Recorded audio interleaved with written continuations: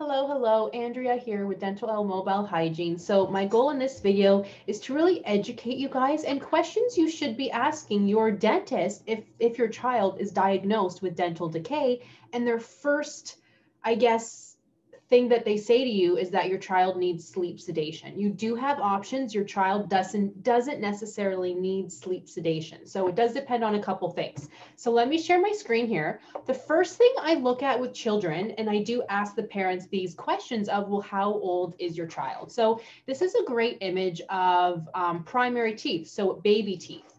And this shows how many teeth they have when they're, starting to come in, when these teeth will start to erupt, and when they shed, meaning when they lose those teeth. Every child is different, so take this lightly. Your child might get their teeth early, they might get their teeth late, they might shed their primary teeth early, or they might shed their primary teeth a year later. Every child is different, honestly. But this is what I look at, because let's say they have a cavity in their front tooth here, and they're 5.5. Well, look, they're going to lose that tooth age 6 or 7. So that really depends where, okay, maybe we don't necessarily have to put your child through sleep sedation, a traumatizing dental experience, if they're going to possibly lose that tooth in 6 months or a year's time. That's still a long time. So we can't just leave that cavity alone, but there's many different things we can do. So what I talk to most parents about, whoops, sorry guys, back to my video here. What I talk to most parents about is, well, let's determine when they might lose those teeth, and then we'll talk about it. When I see a cavity, that's the first thing I look at, is when might they lose those teeth or tooth. So let's say it's possible in 6 months. I'm not just going to leave it. I'm going to apply a liquid to the teeth that they don't often have in dental offices, because it's easier for them to fill the teeth, but a dental hygienist does have that liquid. So what I do, I apply a liquid called silver diamine fluoride that will kill that cavity. It kills the bacteria of that cavity, so that cavity cannot get worse. It takes 2 seconds. It's amazing for kids. It does work for adults too, by the way.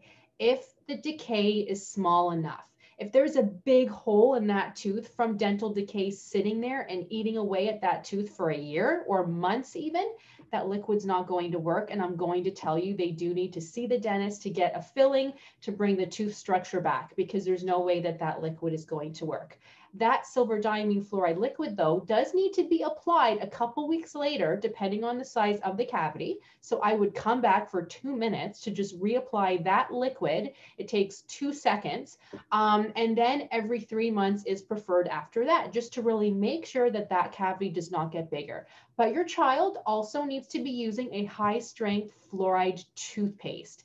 Again, you guys, I can't diagnose. I need to see your child in person. So whatever I say, don't just go out and buy a high-strength fluoride toothpaste. I suggest talking to your dental professional or having me come to your house if you're in my area for me to have a look. Because a high-strength fluoride toothpaste, your child might not need it. But if they're getting cavities, they probably do. And these ones you cannot buy in stores. It needs to be ordered through your dental professional. But a high-strength fluoride with xylitol, by the way, toothpaste, will prevent those cavities from getting worse and prevent new cavities. Just because you treat cavities, it doesn't mean they can't get cavities in any other tooth or around those other cavities.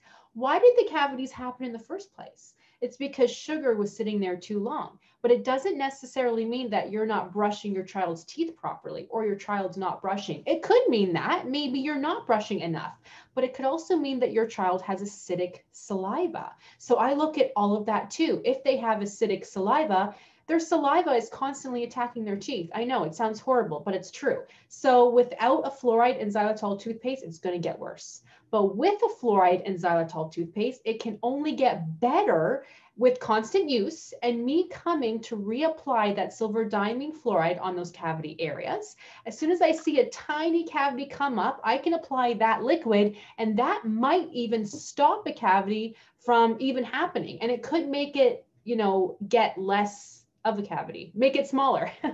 That can happen with very tiny cavities too. I would also apply what's called a fluoride varnish, which also takes like 1 second, over all of the teeth to help to protect them. So there's definitely things we can do as a dental hygienist. If your dentist has recommended sleep sedation for your child, I'm not saying they are wrong, because they're not. But you have other options out there, and it does depend on when that child is going to lose their teeth. It depends on the oral hygiene care you're going to do at home, but you probably don't know what to do. So that's where your dental hygienist comes in to help you. So comment below if you have any questions. I am very happy to help, and I'll talk to you guys very soon.